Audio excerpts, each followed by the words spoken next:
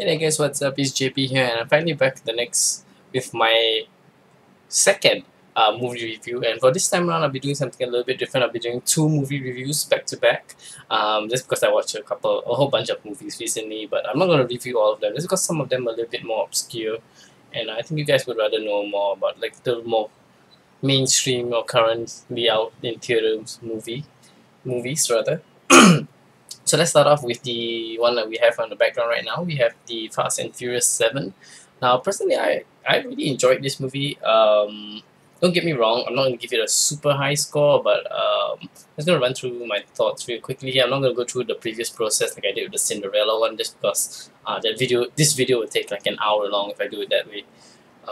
So yeah, the cast, basically, we have the returning cast: Vin Diesel, The Rock, um, what's his name, Tyrese, and Michelle Rodriguez, so on and so forth. Personally, as an ensemble piece, I think it's pretty okay. My only complaints would be that you don't get to see enough of The Rock. Like personally, I went to this movie just to see The Rock, and I'm not getting a lot of The Rock in this movie.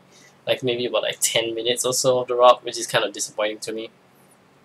Um, but the one thing I have to comment about this movie is, if you're going there for a realistic movie, you're not gonna get it this, right? Everybody knows the Fast and Furious franchise. It's not really known for their realism.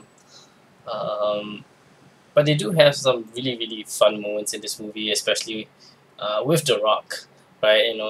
There's a scene where he's like in a cast, and instead of like removing his cast, he just flexes his arm, and then the cast just rips off. So that's really fun.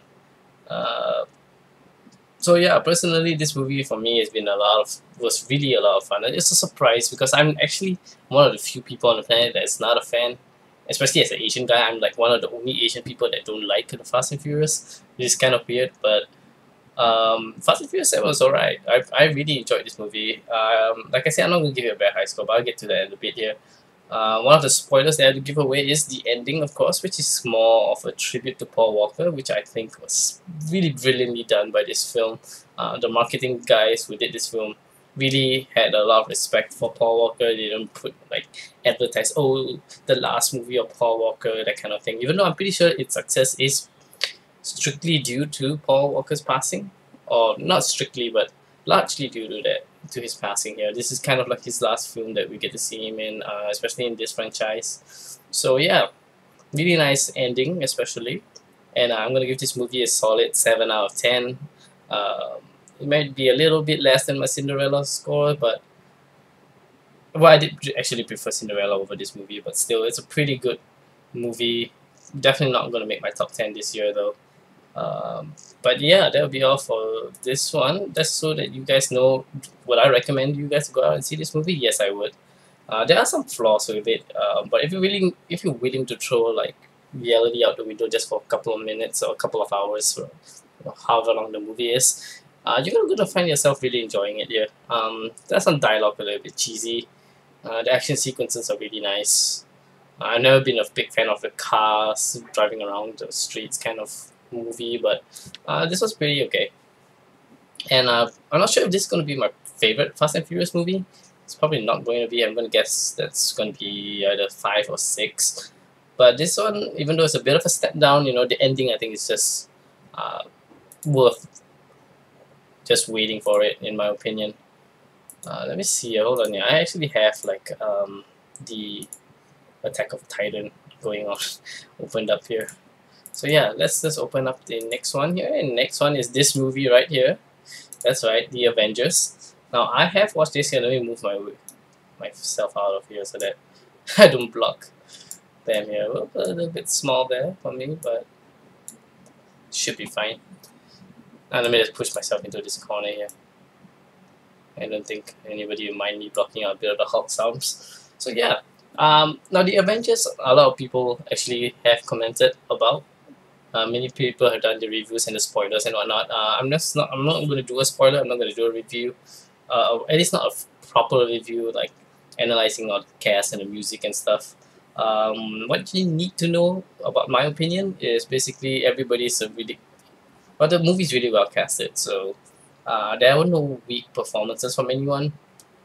I'm not going to give away the spoiler. Everybody knows somebody dies here. I'm pretty sure by now you would have watched it, or you would have at the very least found out who's the one who's biting the dust here. Got a little bit of I just realized here we got a bit of the what's his name, Vision up there. Yeah, so personally, this is another movie I really enjoyed this year. It's hard to go wrong for Marvel movie. It's just a really entertaining movie. It's not a great one. It's definitely a step down from the first Avengers, but I feel that's more to do with just the fatigue that we get from watching this kind of Marvel movies over and over and over again. More so than it's a bad scripting or bad performances or just a bad movie.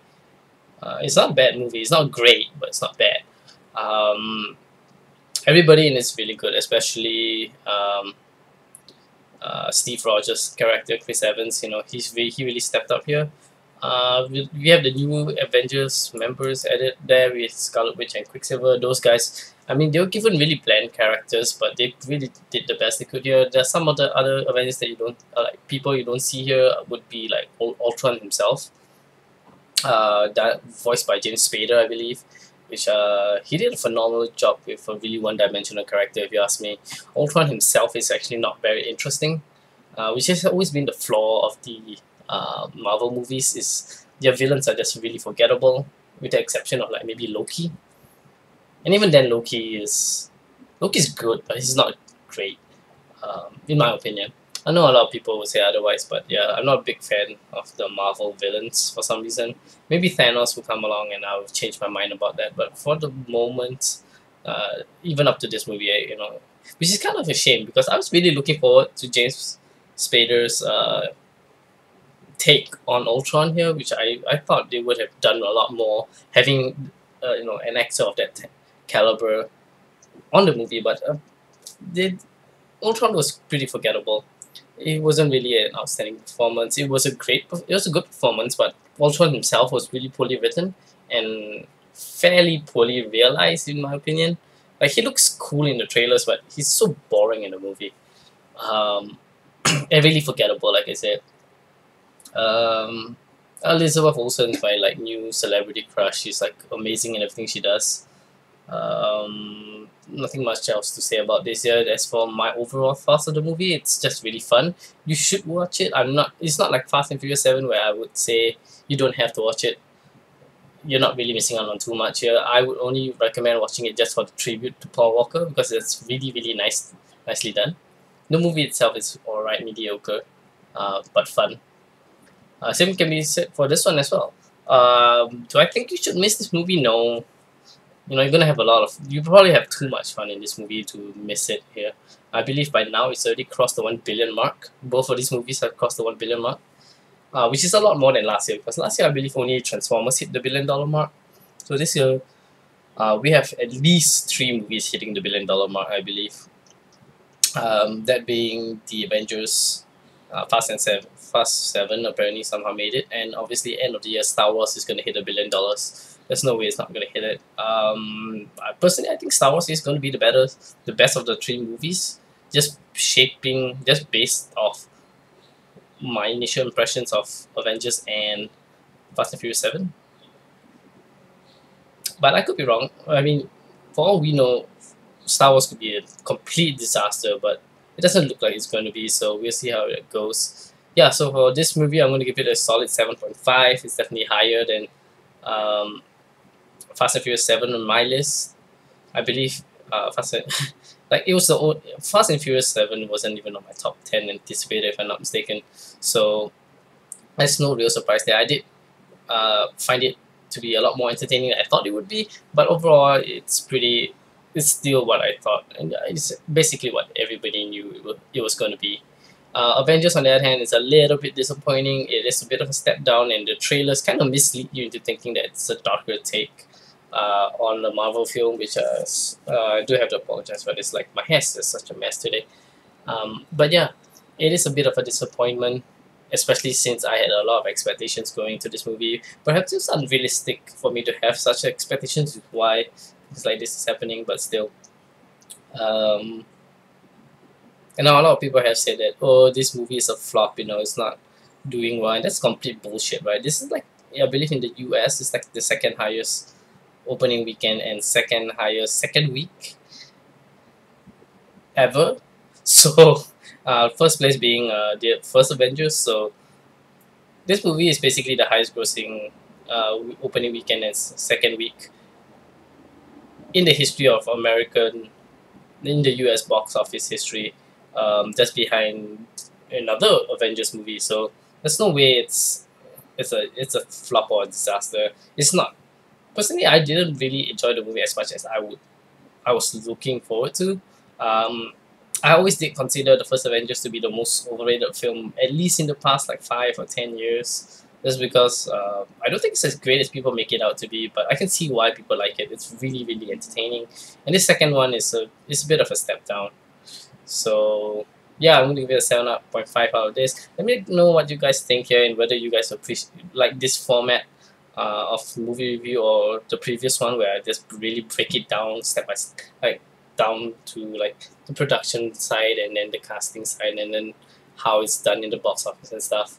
But this one's just a bit more of a laid back one just because it's been really, really hard for me to push out videos these past few weeks. I am moving forward with my life a little bit, so work has caught up with me, like it finally really caught up with me. I mean, there are a lot of personal stuff going on in my life as well, so I haven't been able to push out as many videos. But having said that, though, I will be trying to push out at least one more today here. I think it'll be a Hearthstone one, or maybe it'll be another game. I'm not sure. Um, but yeah, I'll be back real soon, especially with the top 10, within the top 10 list, I believe. I'm not sure which top 10 list I will be doing next, but I'll try to push out one either this today or next week here, depending. Based on the time, I don't really have much, so most likely next week here. So thank you guys so much for watching.